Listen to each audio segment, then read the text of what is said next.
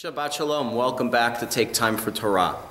Over the next few weeks, instead of talking about and discussing the Torah portion of the week, we are going to do our preparation for Elul, the month before Rosh Hashanah. And in that preparation for Elul, we will spend some time reflecting upon ourselves and how we can complete our own tshuva, our own repentance for this year, and prepare ourselves sufficiently as we welcome in the new year, and of course Rosh Hashanah, and then ask and seek forgiveness from God on Yom Kippur. By the end of Yom Kippur, we pray and hope that we will be not only written into the book of life for a good year, but we will also be sealed. So wait just a moment as we hear the blast of the shofar, a daily occurrence during the month of Elul, to remind us to wake up and get prepared, for the new year is coming, and we have new opportunities.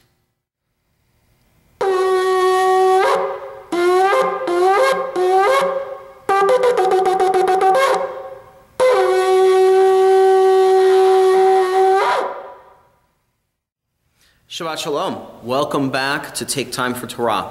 Again, this week we're exploring ways in which we can prepare ourselves for Rosh Hashanah and Yom Kippur during this month of Elul as we explore repentance and a way to change our ways so that we can create and begin the new year with a new lease on life and to be inscribed in the book of life for a good year.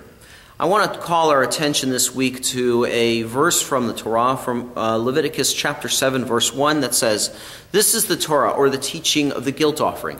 It is holy of holies." So our commentators ask this question on this particular verse. Why is the guilt offering called holy of holies? That's a special high category. That should only be reserved for ones who have never sinned. Not so, says the Klei Yakar, a commentator in the 16th century who lived in Prague. He explains that a perfect tzaddik, a wise, enlightened person, is called holy, while a person who has sinned and brings an offering, who repents, is rather called holy of holies.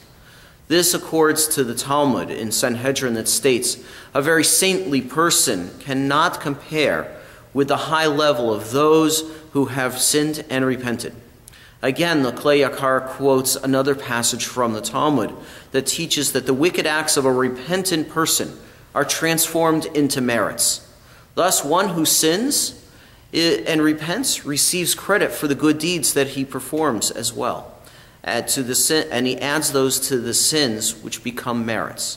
A tzaddik who only has good deeds is holy.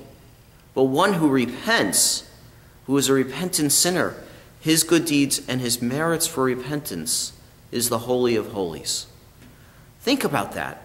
A repentant sinner is more worthy than one who has never sinned? How can that be? We hold up people of great tzaddikut, of great righteousness, as the be-all, end-all. But what about most of us? All of us have sinned in some way. Don't we have merit?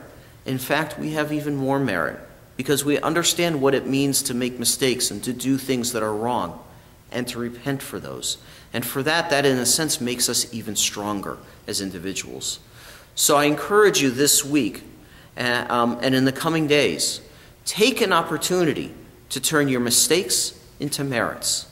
Figure out the mistakes you have made, offer the repentance, work on the repentance, work on your own accounting of yourself, and turn those mistakes into merits.